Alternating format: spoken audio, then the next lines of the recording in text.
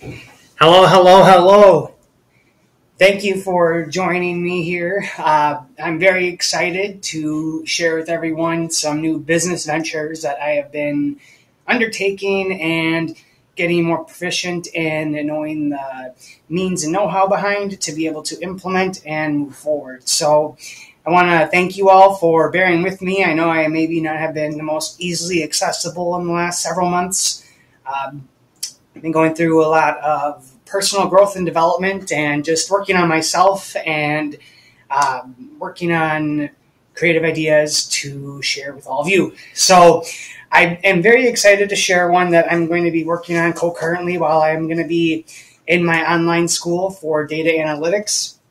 What I'm looking to create and starting to get into the process of is creating an application that is going to be able to read in a lot of data. It's going to be working a lot with just the entire existence of the Internet of Things and being able to read in data and have that data put into the app, where the app is going to be performing algorithms that are designed by insurance companies to then output the risk that people undertake in their day-to-day lives for the cost of the healthcare associated, minus the carbon footprint output that people are generating to the environment. So this is kind of a twofold app. What I would like to see happen is basically starting a new form of a banking system where we have all these buy-ins investors from these insurance companies, healthcare providers, and environmental groups, clean energy initiatives, all of that are going to devote to this bucket.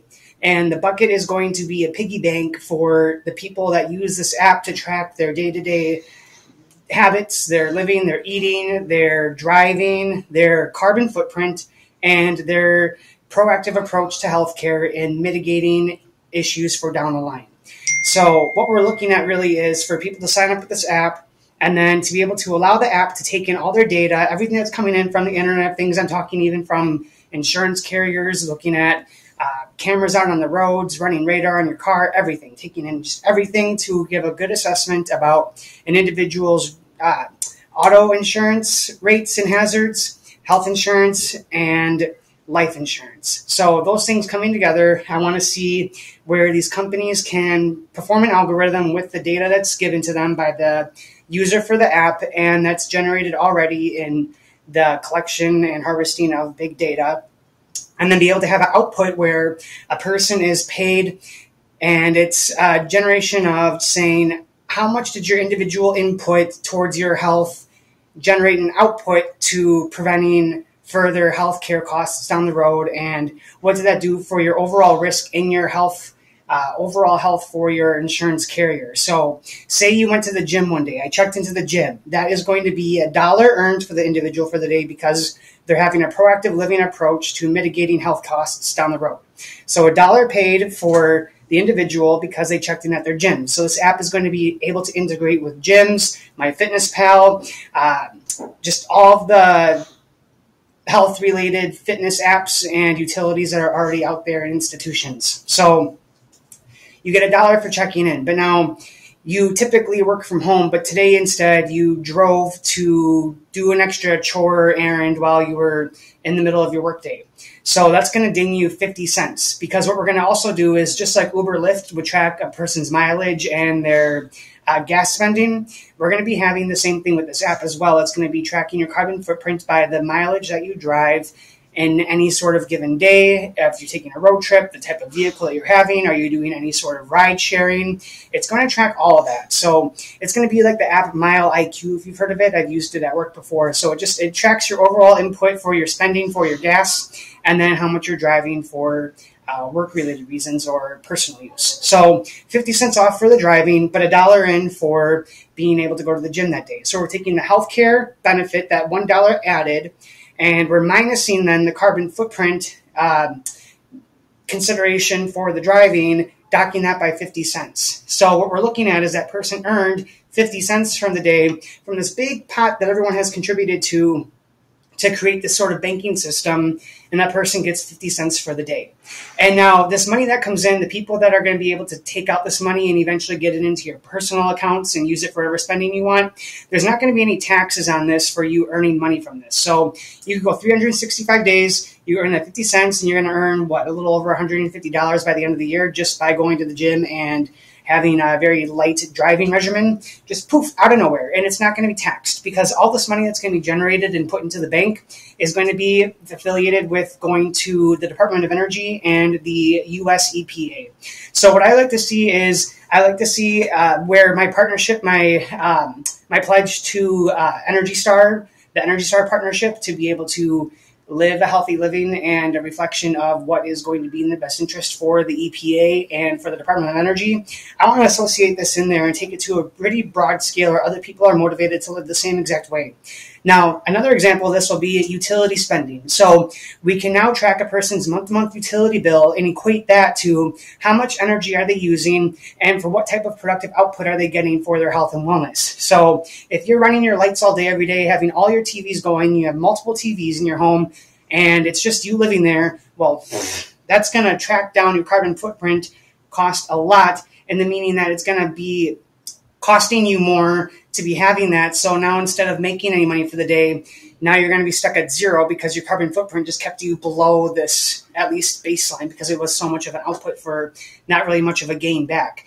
Now, if you're doing something where you're hosting a fitness class and you're generating that sort of energy output, but you're also contributing to healthy living, well, then we're going to be looking at more of a steady baseline there. So you're not necessarily gaining or losing, but then you can be taking on things like having a LEED certified building, so that's leadership in energy and environmental design, smart buildings that are accommodating to energy outputs and inputs and just having less waste as a result of the design and structure of the building. It's kind of smart in a way, set up that way that it's going to be having less energy output that's wasted from the input that it's trying to create to sustain its internal environment. So looking at something like that, if you have a gym that's a green building, it has solar panels, it has all these green contributions to it, and it has then cleaner energy going into it, and you're providing a health and wellness service that's measurable to each of these people that are coming into your facility, then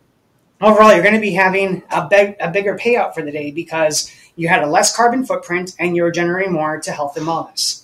So if you really think about this in terms as we people are only as healthy as our environment is, and we're concerned about climate change and seeing all of these once in a lifetime, once in a century sorts of storms out there, and having people living through these things, having their homes destroyed in these fires and unreliable utility, everyone in Texas almost freezing a couple years ago for their grid's lack of reliability and a severe cold snap.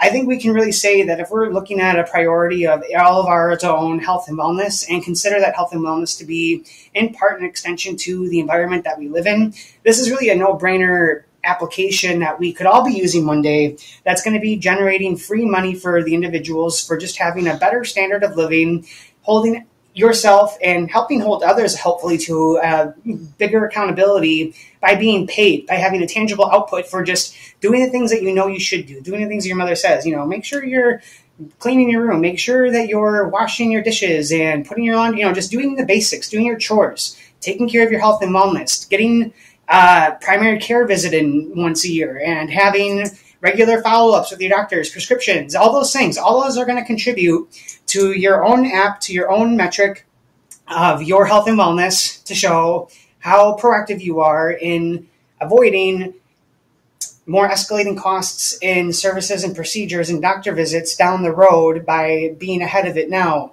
Are you brushing your teeth? Do you go to the dentist? All those things. If you account for how all the little contributions that you can make in a day will add up to having a less or significant cost to your health and wellness in the future, you can see where you're going to be having a health insurance company really be interested in investing in this program because it's going to be costing everyone less money at the end of the day. What's really going to happen is less money is going to be pumped into taxes overall. It's going to be more dedicated to the Energy Star partnership to be able to go to the Department of Energy and to the EPA. And you're going to be healthier as a result because of it. So what else can you ask for that, for then healthier living as a direct result of just doing these little chore things in your day to day and be more mindful about the energy that you're consuming, and maybe exhausting that you don't have to be. So I'm going to be working on this app very excitedly and very hopeful that this will be kicking off the ground running and really be just a great tool for everyone that has access to a smartphone to be able to utilize, like I said, for things that data harvesting, data collection that's used every day, the whole integration of the Internet of Things in our day-to-day, all of it's going to be generated and going through this app. It's all the information's out there anyways, all the resources are there. We might as well be getting some sort of benefit from it that's tangible and that we're getting paid out on, almost paying ourselves forward to pay it forward for tomorrow to make sure that we're, being mindful of the health and the carbon footprint that we're giving to the world, and a reflection of what's that doing for ourselves at the end of the day.